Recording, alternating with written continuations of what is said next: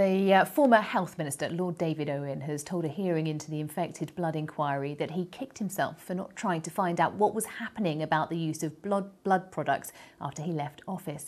The independent public inquiry is looking at how 30,000 people, many of them treated at the Oxford Haemophilia Centre in the 1970s and 80s, were infected with HIV and hepatitis C. Angela Walker reports. This inquiry is looking at how people came to be given contaminated blood products by the NHS.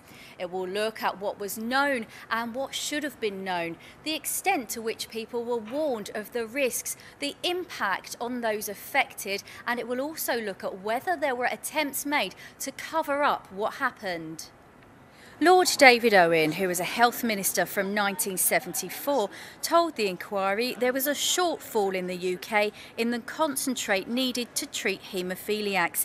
This meant blood products were increasingly being imported from the US, where donors were paid. He described this as dangerous. Lord Owen said he pledged when he was in office to move towards self-sufficiency within 2 years and that they were on target. But he said in 1982, the then Secretary of State, who was Ken Clarke, said in a letter he was introducing a policy of self-sufficiency.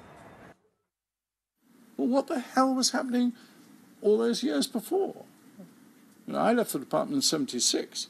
That was the moment when I started to, rather belatedly, I rather kicked myself that I didn't start earlier to try to find out what was happening. Jason Evans set up the campaign group Factor 8. His father was given contaminated blood products at the Oxford Haemophilia Centre in the 1970s.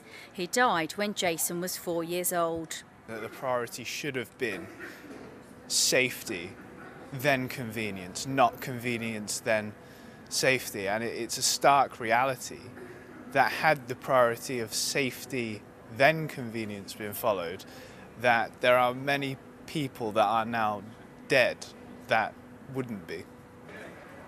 Tomorrow the inquiry will hear scientific and medical evidence of what was known about the risks. Next week there'll be evidence about the Oxford Haemophilia Centre.